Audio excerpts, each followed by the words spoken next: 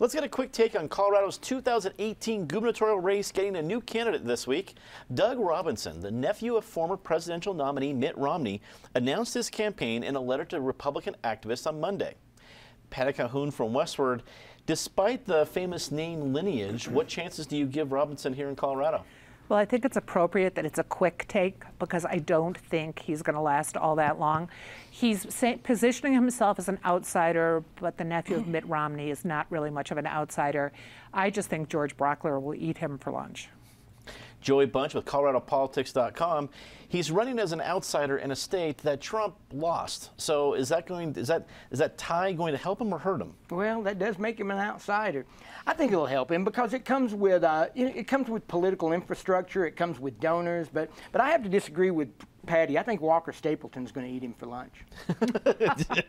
Just depends on who's at the table. Speaking of who's at the table, Ben Gelt joins us, public affairs consultant.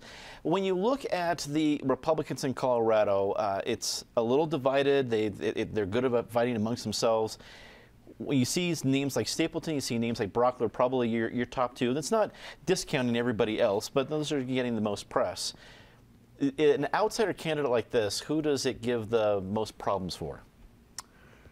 You know, I think it probably doesn't cause anybody too much of a problem, regardless of whose nephew you may be, Romney or Bush. I think there's a reason why we have front runners, and I think we can expect to see Stapleton and Brockler raise most of the money and suck up most of the oxygen.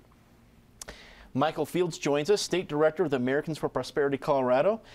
Michael, how far right do you think Colorado Republicans are in wanting their next gubernatorial candidate?